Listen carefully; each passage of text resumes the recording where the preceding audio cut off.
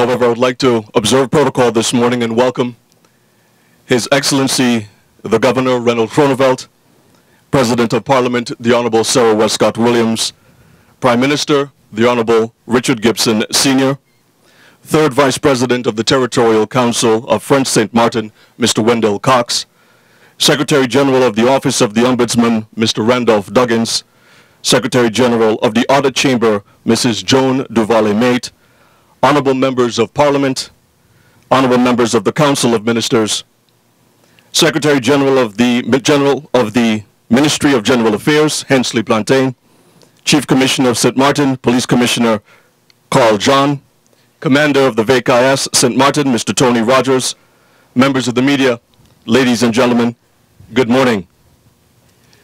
I'm Cedric Peterson from the Department of Communication under the Ministry of General Affairs, and on behalf of the Government of St. Martin, I welcome each and every one of you to the National Remembrance Day wreath-laying ceremony where we remember the victims who have fought during the Second World War, a global war that started in 1939 and ended in 1945.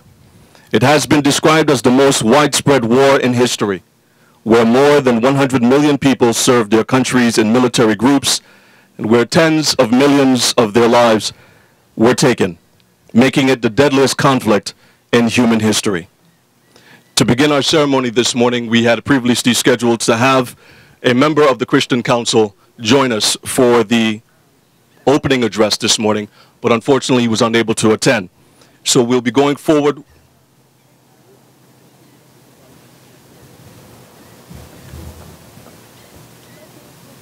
So at this time I would like to welcome Reverend Father Terrence Rollins of the Christian Council, who will deliver the National Remembrance Day address for 2016.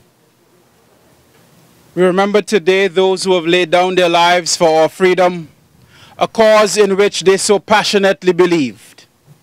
We pray that they have found peace with God, and we resolve that their sacrifices will always be remembered by this grateful country.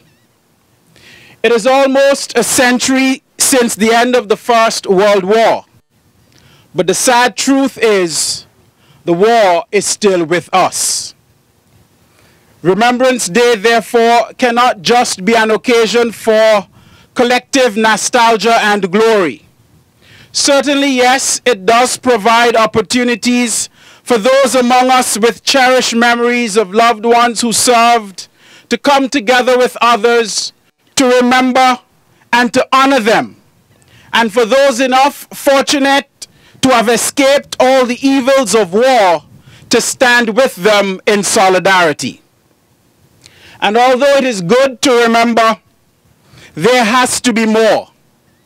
We all claim to want peace, but if we keep coming back year after year only to remember and do nothing else, then how can we say that we're working towards that goal?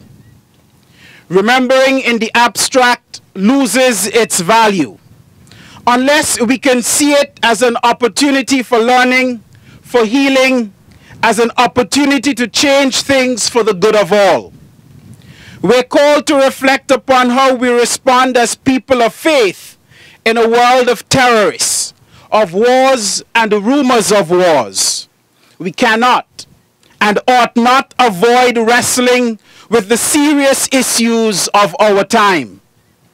How can we, in the midst of difficult times, not give in to fear or despair, but extend God's message of love and reconciliation to the world? Fortunately, we can learn through God's inspiring word the appropriate response. It provides us with a firm basis for individual action for good against all evils, and all God asks of us is that we choose to love. He has showed us how to love by sending us his Son, Jesus Christ. He who lived during a period of conflict and occupation, as we know, and yet during his time on earth, he taught us to turn the other cheek in the face of adversity. He came in order to tell us what his Father expected of us. He was the foundation of all Christian moral teaching, and from him we receive our Christian values such as faith, hope, and love. It is as Christians, therefore, that we must first move forward and defend the ethical stance, that which is pleasing to God, such as justice, tolerance, and respect for human rights over the political, ethnic, and economic issues that are often reasons for conflict. It is as Christians that we must act to achieve peace. True peace can never be achieved alone. It is never easy. It is never cheap. It is hard work, and it establishes and to keep peace at any level in the society. Yet regardless of the difficulties, peace must be what we all strive for, what the prophets foresaw, and what Christ himself has taught us. The driving force for peace must come from us. It must come from our remembrance of those who have given their lives in war.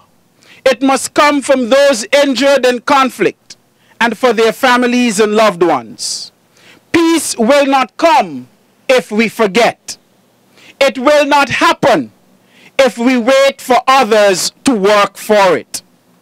It is through our vigilance, our voice, and our prayers that peace will emerge. So today, we especially honor the memory of all those who served their country in war and conflict and have died. They deserve to be remembered, but they deserve more than just being thought of on one day each year. These fallen soldiers listed here deserve the optimism of their hopes to become reality, so that indeed one day there will be no more war, and we can honestly claim to be civilized countries. What a tribute that would be to them. In a moment, we shall pause in silence. Let us use that time not to count the seconds, but to honor the memory of our loved ones by considering what each of us might do to further the cause of peace, with justice and forgiveness on whatever scale possible. What is most assuring is that God is at work in the world, even when we cannot see or understand. In Hebrews, we're told that faith is being sure of what we hope for and certain of what we do not see. We can be sure of God's character. He who says, and we are certain of his promises, he who will do what he says. As we remember the sacrifice of the many who died, let not the enduring tragedy of lost lives and the experiences and traumas of those who survived be in vain. We need to build relationships of peace and justice in our world, starting right here, right now, in this community. And for that, we will always need God's help to change each and every one of us into people who have a passion for peace and justice and a care and love for everyone. To follow our Lord's example, let us now love God and love our neighbors as ourselves. Amen. Let us pray. Compassionate God and Father of all, we are horrified at violence in so many parts of our world. It seems that none are safe and many are terrified. Hold back the hands that maim and kill. Turn around the hearts that hate. Grant instead your spirit of peace, peace that passes our understanding. Gracious God, we pray also for peace in our own communities this day. We commit to you all who work for peace and an end to tensions, and those who work to uphold law and justice. We pray for an end to fear, for comfort and support to those who suffer, for calm in our streets, that people may go about their lives in safety and peace. May we put our trust in the power of good to overcome evil and the power of love to overcome hatred.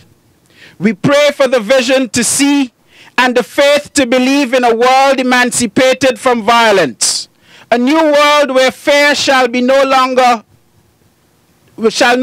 lead men to commit injustice, nor selfishness make them bring sufferings on others.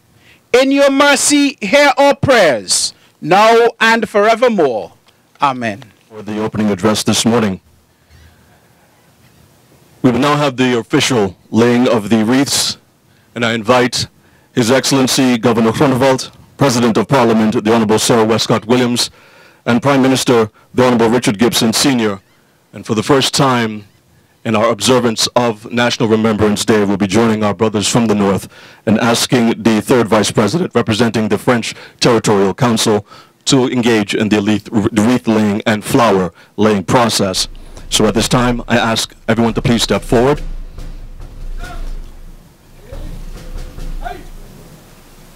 His Excellency Governor Groenewald, I invite you at this time to lay the first wreath.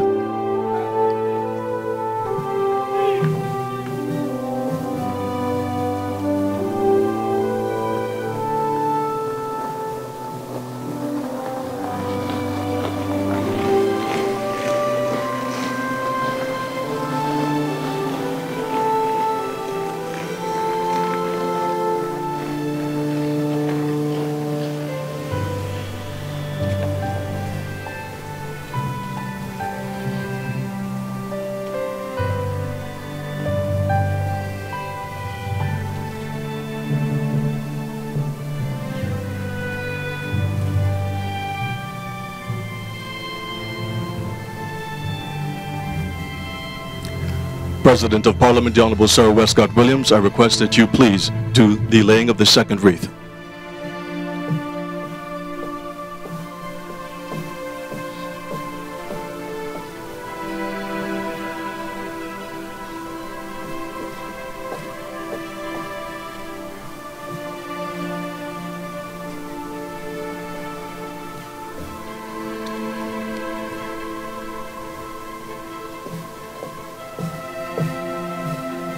Prime Minister, the Honorable Richard Gibson Sr., I now request that you do the laying of the third wreath.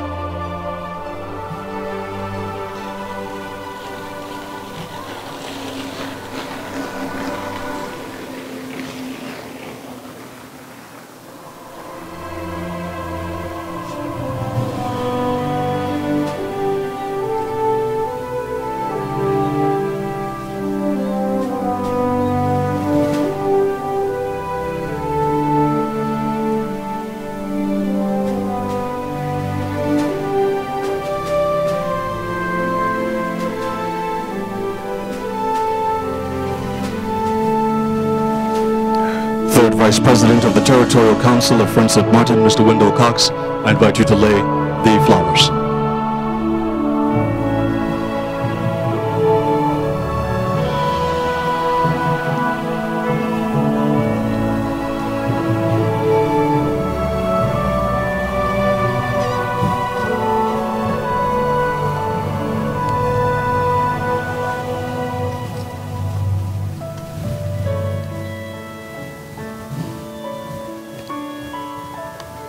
Ladies and gentlemen, please remain still as we will now have the trumpeter play the last post.